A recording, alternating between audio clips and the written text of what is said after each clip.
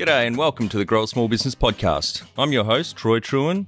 Each week, we speak with an owner who has grown a business with 5 to 30 team members to something bigger. Diving into their numbers and unearthing the pain they've experienced, we explore what they did to overcome each barrier and what they would do differently from day one. Let's get into it. Welcome everyone. Today I'm interviewing Jo Violeta from Violeta Finance based in Melbourne, Australia. Thanks for your time today, Jo. Thank you so much for having me on the show, Troy. And I love that you pronounce my name the same way that I pronounce it. And I don't know if it's correct or not, but that's how I pronounce my name, Violeta. Thank you, because I'm always shit scared every time, particularly if there's a European or an Asian name. I'm always worried about mispronouncing it. So thank you. Same here. So let's start with how we know each other. Peter, our podcast producer, reached out and asked if you'd come on the show and tell our audience a bit about your business, what it does and how it makes money. So I co-own a business called Violeta Finance with my husband, Carl, and it's a mortgage brokerage.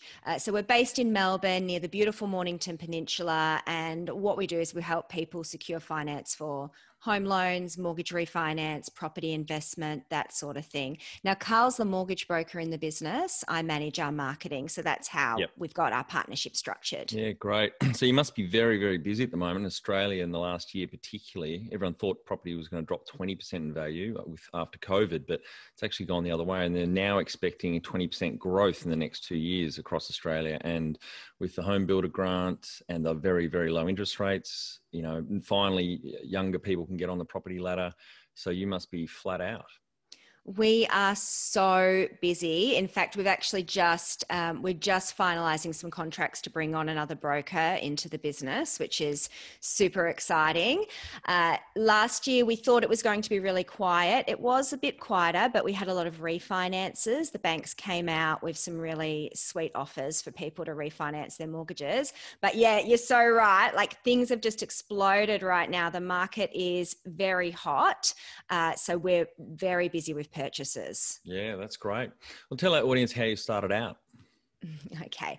Well, so bit of background. I used to work for the Australian government, and I worked in leadership training for Child Support Agency, Medicare, Centrelink, so doing their executive training. And my husband, Carl, he actually worked in the fashion industry. So anyone who's met him will know he's a pretty sharp dresser, right? Mm-hmm. So he used to work as an agent between manufacturers and retail stores. That industry has pretty much died. Like his old role doesn't exist anymore. Mm-hmm. And he saw that industry dying and that role dying. So he decided he wanted to get into mortgage brokering because he had an interest in property. So he started the business when I was pregnant with our youngest, which is like, that's what we do, don't we, Troy? When we're pregnant, we're about to have kids, we either buy a new house, do a major reno, or start a new business because heaven knows we haven't got enough going on. Exactly. Yeah. So he decided to start a new business. I'm like, awesome. Great timing. And I was on maternity leave from my government job. And so I wasn't actually involved in the business at the start. It was just Carl, and he was still running his other business as well. But I noticed that we weren't getting any clients. He wasn't getting any clients at the start. He was just sitting in the spare bedroom in our house, sort of by himself. No one knew about him. It was like the best kept secret. So I said, I'm going to give you a hand. I'm going to... So he was shit at marketing, I'm assuming. Oh my gosh. Can I tell you a story? Yes, please do. Yeah. So I said to him, well, you need to market this business. And he doesn't like social media or anything like that. And he goes, cool, I'll print out some business cards. I'm like, how are you going to find people to give the business cards to? Right? It's so 1980s. Yeah. It's so 1980s. I said, you need at the very least a Facebook page. So begrudgingly, he set up a Facebook page and he put his first post on there. And after the first post, I said, I'm taking over. So the first post, he was at a conference, a mortgage brokering conference. And there was a cricketer there. Do you follow cricket? I don't I do. Yep. Okay. I don't know any of the cricketers, but it was apparently a famous cricketer. He's standing with this famous cricketer and there's a sign behind them. And it said, team player. But Carl accidentally positioned himself in front of the P. Posted on our Facebook page, and I said, you know what? I don't feel like that's going to attract the right kind of business for us, like Yep. home loan business. So from that moment, I said, I'm taking over. Yep. Great. And so what year did Carl start the business up? 2014. 2014. Okay, Yeah, so we're great. 6 years in. Yep. Yeah. And how old were you when the business started in 2014? Well, I'm 42 now, so 42 minus 6, 36. Great. So a bit of and Carl and I are the same age, so it was quite a bit of a later in. I mean, 36 is still young, but it's a later in life career change. So did you jump into the business in 2014 then, or? Yes, I did. Yeah. Right. So little boy was very young, little tiny baby, and I'm like, I'm jumping in. So I was our marketing department, sitting on the couch, feeding a baby on one hand, iPad in the other, trying to get some people to know about us. Yeah, great. And do you have some key numbers you can share to illustrate the growth of the business? Yeah, sure. So first year was pretty much donuts. So no clients really. Carl was very much focused on the learning part of the business, like building up his skills. Yep. So we didn't have very many settlements then. From then on, each year, we've made about a 50% growth. Like if you averaged it out, you're looking at year on year increasing revenue by 50%. That's phenomenal. Thank you.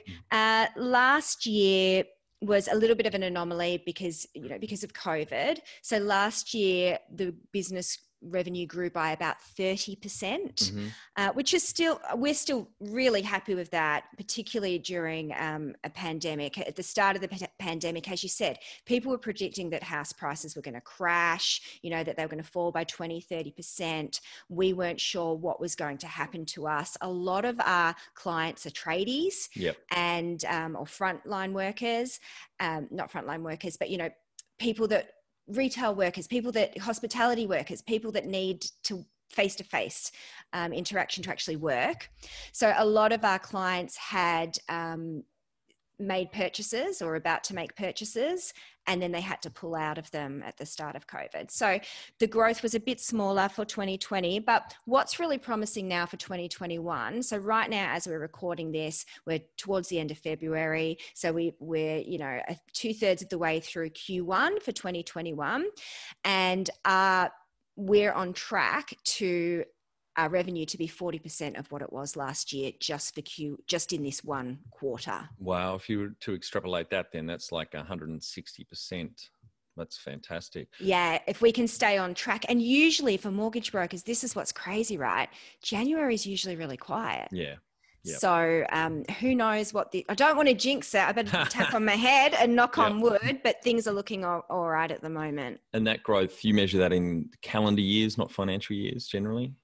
We usually measure it in financial years, but for this podcast, I thought I would look at calendar years because last year was such an anomaly. I thought it would be good it would just skew the figures too much looking at it in financial years, but usually we set goals based on financial years and measure. Yeah. And any other key numbers? Number of team members? So Carl started on his own in the bedroom. Yeah. What FTE are you up to now?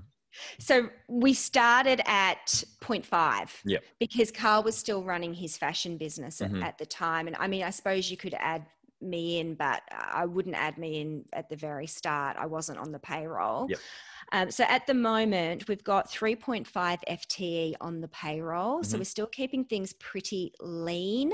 But we do have 4 contractors that are not involved in loan processing, but are doing things like virtual assistant work, marketing, that sort of thing. So some extra support in there as well. And so those 4, what would the FTE be on those, say 2? Yeah, I would say maybe even closer to 1. Yep. Yeah. So you're at 4.5, but you're about to potentially take on another full-time broker, so you get to 5.5. That's great. Yeah. Great growth in 6 years. Well done. Thank you. When was the moment you felt like you had succeeded? Okay. Well, this is a little bit personal, but I'm happy to share it. When we started the business, like I said, first year was donuts pretty much. And this is not unusual for mortgage brokers. A lot of people get into the industry thinking it's going to be easy, quick money. It's not. The first couple of years for most people are very humbling. Yep. You're not making a lot of money. unless you come from a banking background or you've bought a book of loans, or, we had none of that, and hardly any network as well. And so the first year, especially, we were living off savings. Luckily, we had we're pretty careful with money. We're pretty savvy. So we had a really nice buffer. And also I had maternity leave as well. But there's two moments that we knew that we were successful. One was when I was able to just go do the grocery shop and not have to carry my phone calculating how much I was spending. It was just like, you know what? I'm buying the Arnott's biscuits, not the home brand ones. Let's just do this. So when we weren't sort of counting every dollar. And then another moment where we knew that we were successful was I actually have a part-time corporate job now that my son's gone back to school, started school, I should say. And I have that part-time corporate job because I love it. And all the money goes into savings. Right. And so I think, to me, success is having choices. So I do things because I want to do them, not because I have to do them. And that, to me, that's everything.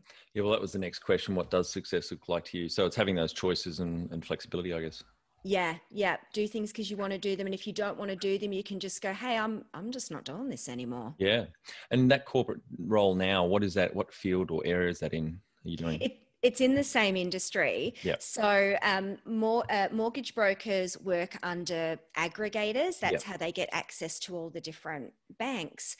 And then our aggregator has a sub-aggregator that we operate under. And so the sub-aggregator offered me a role as their national marketing manager, which I was more than happy to take, so long as it could be on a part-time basis, so that I could also balance Violeta Finance and family life as well. I love it. It's so good. Fantastic. Number one thing you'd recommend to marketing a fast-growing business? This is your corner. Yeah, I would say you got to and this was a game changer for us, you got to get your target audience nailed down. You got to know who you're talking to, because you can't be authentic in your marketing communication. So your emails, your socials, your website copy, you can't be authentic if you're trying to talk to everyone. You've got to know who you're talking to. And when we did that, it was interesting. I did that, and I didn't tell Carl that I was, changing my messaging in the marketing. And he actually, it was February. It was February 4 years ago. And he said to me, what has happened? We just have leads flooding in.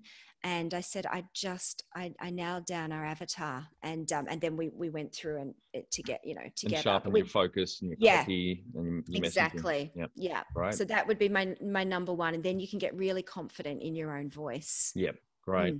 And do you have any numbers you track around satisfaction of your customers? Yes. So we actually, we regularly look at our CRM to see, well, where are our leads coming from and what sort of feedback are we getting and that sort of thing. Because you can go kind of on gut feel and like, oh, well, people seem to be happy, but it's really important to dig into the data. And so what we look at is how many clients are we getting as repeat business? So what is the percentage of our business that's coming from repeat clients or referrals from existing clients? Right. And we just had a look at our CRM, in preparation for this podcast, and we're sitting at just over 60% of our current business is coming from repeat and referral. So wow. that's great. Makes our jobs easier. Absolutely. Do you have a split in that? Do you know how much is recurring business coming back or referrals?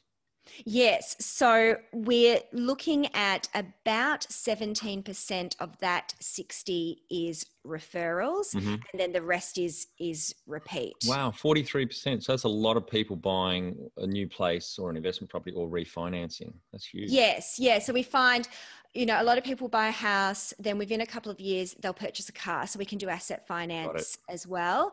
And then they're refinancing. And then a lot of do you know what's so beautiful? A lot of our first home buyers who didn't think they'd be able to buy a house end up buying their first investment property, 3-4 years after buying their first house, which is just crazy. That's I love great. it. Yeah.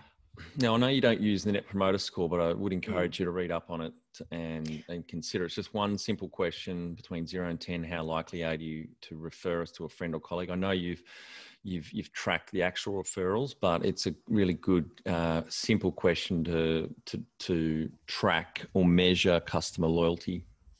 I actually was reading a blog post on your website about that, and I think that is a really good tool, or part of our process to introduce, because it'd be really fascinating to see, and I think it's really great to prompt your customers as well to think about that question, because they might not have realized that you're very open to referrals, but asking that question kind of opens up the pathway. So I thought that blog post was really interesting. Yeah, thank you. Yeah. I'm going to write another one I've mentioned on this cast before, which is basically exit questions that we ask in a few businesses that I'm involved with. One's accommodation here in the Highlands of Tasmania, Australia's oldest golf course. And in that exit email, as soon as someone checks out, later that day, they get an email saying, thanks for staying. If you've got any feedback, please click this 2-minute survey, complete that. And that we ask the Net Promoter question. We ask for one thing they would change, one thing they wouldn't have us change, and then just any other feedback. So it's an open question they can just download, particularly if they're unhappy. And that also blocks a lot of negative reviews flowing through to social media, because people feel like they're vented. And then we've got the owner's mobile, at the end saying, if you're really unhappy, please call me and I want to hear about it. Oh, I love that. People love to feel heard. So I love that. And I also really like that it's not an onerous survey. There's only a few questions in it. Yeah. And for you guys, also obviously including at the end of that is, please do refer us if you know anyone. Do you already do that at the moment? You got an exit kind of referral email? Yeah, so we've got an email that we send requesting a Google review and then asking for them to refer any friends or family. Yep, great. Then we also follow up within the next 6 months, just as a reminder to please refer us. And that's all automatic in the CRM, I assume? Yes. Yeah. Which platform do you use out of interest? So we're restricted to the CRM that we can use based on our aggregator. Right. So we use a combination of Podium and Salesforce, and they're sort of bolted together. Right. No, Salesforce is awesome. It's a very big piece of software, the number one CRM in the world, but it's also can be expensive for small business. So great. Any other comments on marketing or measuring things? Yeah, I would say, so as far as marketing goes, if I had any other tips that I wanted to share, it would be, as I said, knowing your audience can help you find your voice. So don't be scared to bring some humanity to your marketing. It's okay to be human. It's okay to be a little bit quirky. You can still be perceived as professional without needing to be a corporate robot. So, just loosen up a little bit and be yourself in your marketing.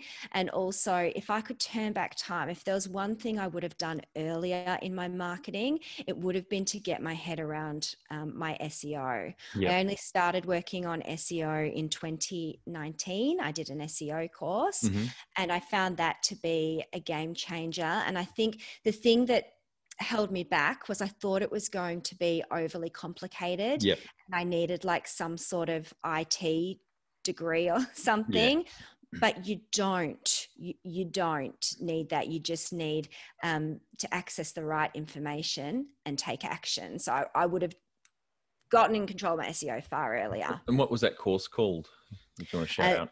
Yeah, sure. So it's actually one of your previous guests' course. Kate Toon? Yeah. I was going to suggest Kate Toon. She's great. Yeah. She's honestly, really good. She just makes it so accessible for, just normal people like me who are not super technical. Yeah. Just so accessible. What about funding your business? So we self-funded. We didn't have any investors or bank loans or anything like that. We had really healthy savings and a healthy buffer as well. And that's how we funded the business. Also, the type of business that we went into, it doesn't require a huge amount of capital to start. As I said, we started it in our spare bedroom.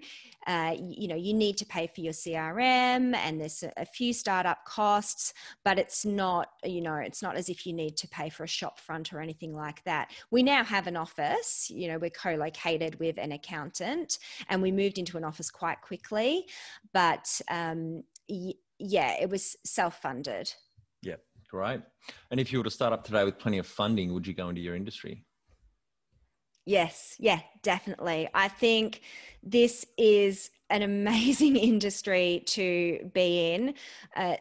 What you can do for people, like seeing someone who thought they couldn't buy their first home and then being able to buy their first home. And then, like I said, a few years later, seeing them becoming a property investor is like, it honestly gives me goosebumps. And I know it does for Carl as well. And there's so much opportunity in this industry as well. And can you outline the most stressful point in your small business growth journey so our audience can learn from it? It was definitely at the start, when we were living off savings and we weren't making very much money. And there come moments where your faith is shaken and you're sort of like, oh my gosh, have we done the right thing? Are we going to be okay? But I believe in my husband, Carl, and he believes in me. And I just felt like if any two people can make this work, it's us. We just need to keep going. And one other really stressful time was, we're a husband and wife team working together, and we live together and we work together. Yep. And Carl he reminds me of you. He's quite chill, and you are quite chill. You seem to be. Some days when I've had enough coffee. Yeah.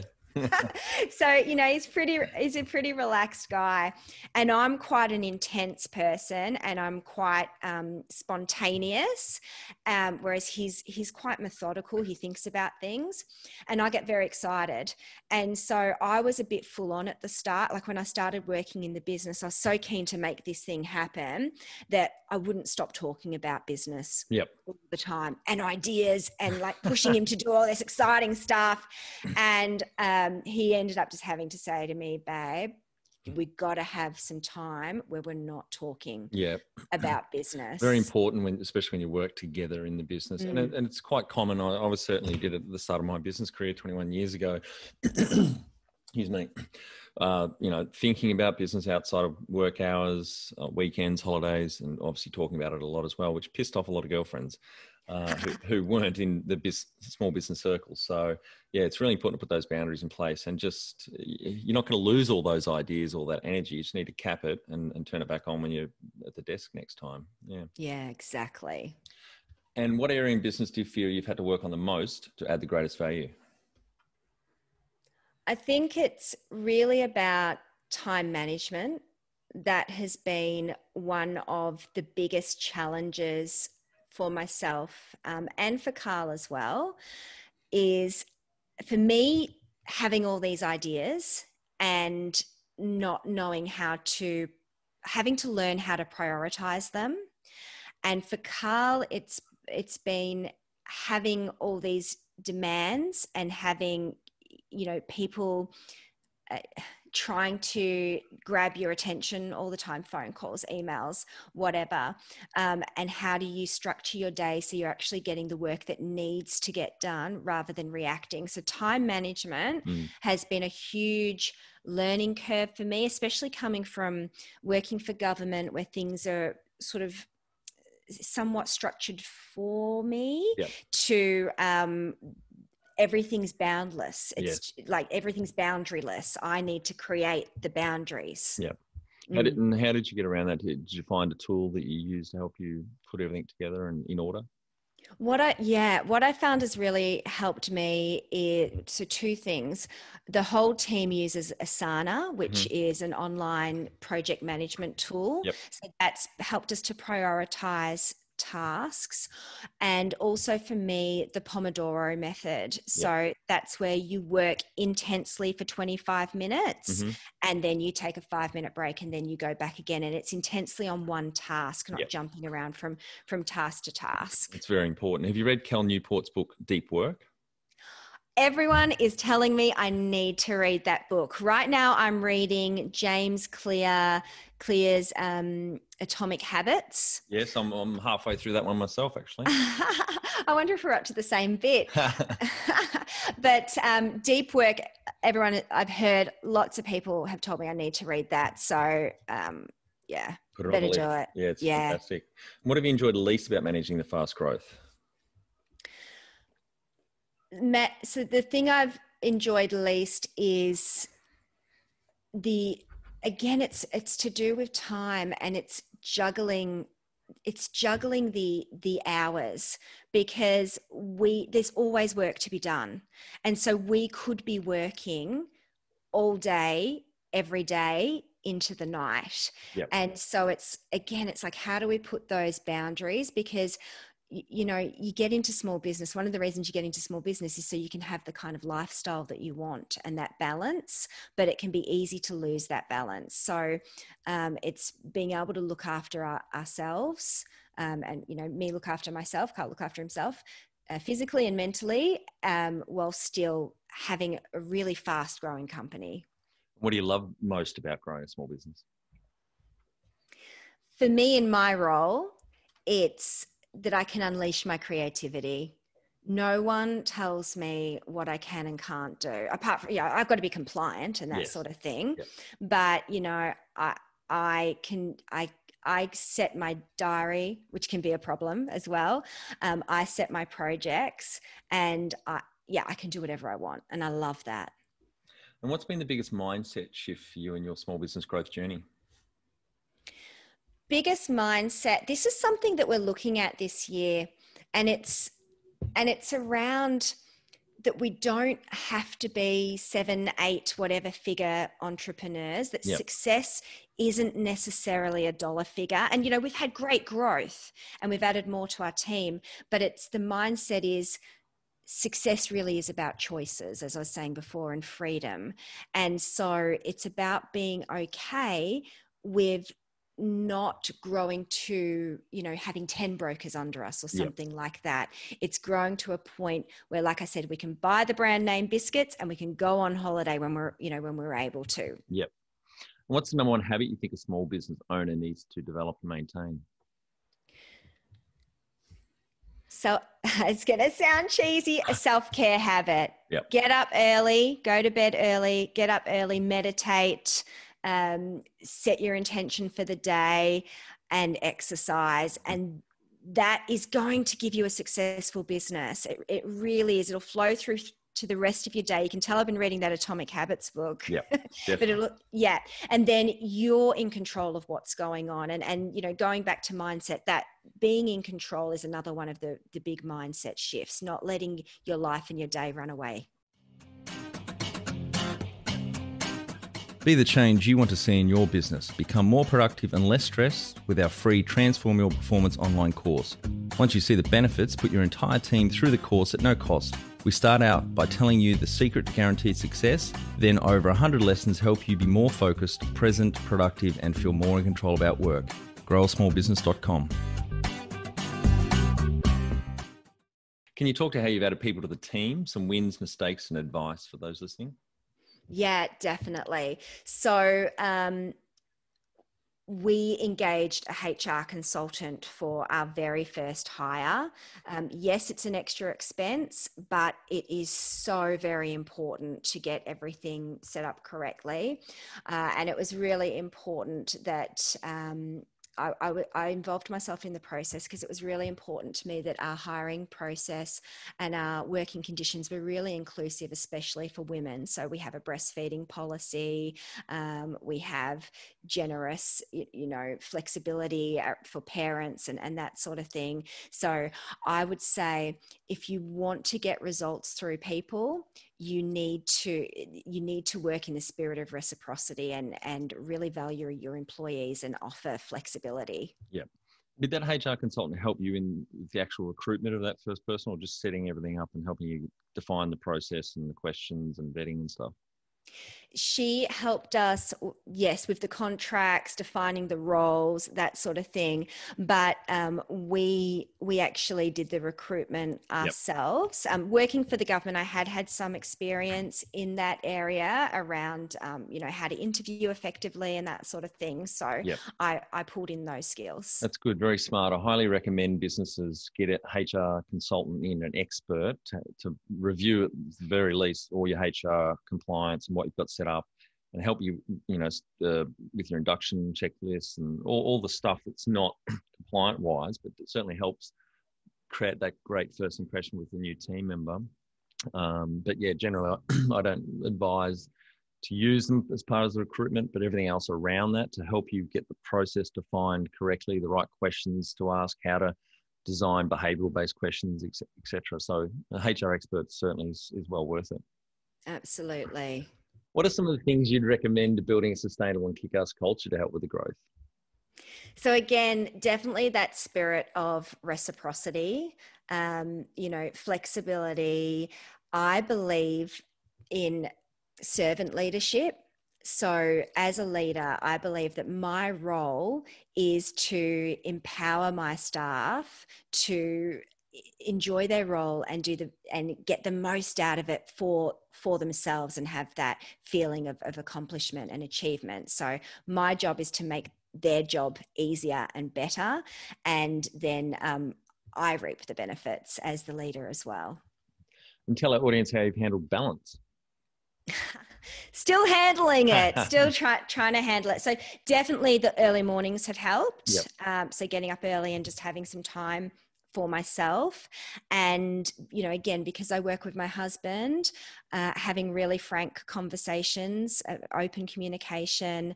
Also, again, from the husband and wife working with your partner perspective, we have very distinct roles in the business. So I look after marketing, he looks after the actual client interactions and relationships. And so not kind of muddying the waters too much helps. And then also just making sure that, like I said before, you've got times where you're not talking about business. And how much professional development have you invested in yourself? Heaps. I'm a big believer, so is my husband Carl, in continuous learning and continuous improvement. So, I did the SEO course. I've done other marketing courses as well. I've got a mentor. Carl has a coach. We need to do, continuing professional development he needs to anyway to remain licensed and qualified. But we do so much more on top of that as well, formal and informal. Yeah. And mentors and coaches. So maybe tell the audience about that experience, value they've added, what areas they've helped you in. Yeah, because there's a difference between a mentor and a coach, isn't there? Yeah. Because a mentor has kind of walked the path that you've walked before and can give you guidance and advice. This is how I see it. Whereas a coach may have walked the path that you've walked before, but they're really good at drawing out expertise from you by asking really smart questions. And you can get a bit of a crossover between the two. But what I've found, for me, I needed a mentor. And I've found that has helped me to know where to focus my efforts and my energies. It's been really beneficial. I think if you are wanting to grow and scale a business, you need some outside guidance. You can't, because you're in it, so you can't see it. Absolutely. What about a board of directors or advisors? Do you have that at the moment? No, we're not structured in that way. We work, so as far as our finances go, we're structured as a family trust, but no. Great. Final 5 questions, Jo. What do you think is the hardest thing in growing a small business? Time management. Favorite business book, which has helped you the most? It's years ago, I read a book called Marketing to Mums by Katrina McCarter, and I thought that was fantastic. Oh, good. Haven't heard that one. Yeah, it's a good one. Any great podcasts or online learning tools you use for your own professional development?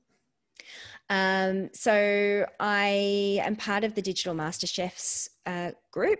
And so there are lots of masterclasses and that sort of thing. So I try to just focus on one place to get my information, or else I get a bit confused. So it's kind of like, diet and exercise advice. It can get really confusing. Overwhelming. So, yeah. One tool you'd recommend to help grow a small business? I think Asana is great. Yep. Yeah. Finally, my favorite question. What would you tell yourself on day one of starting out?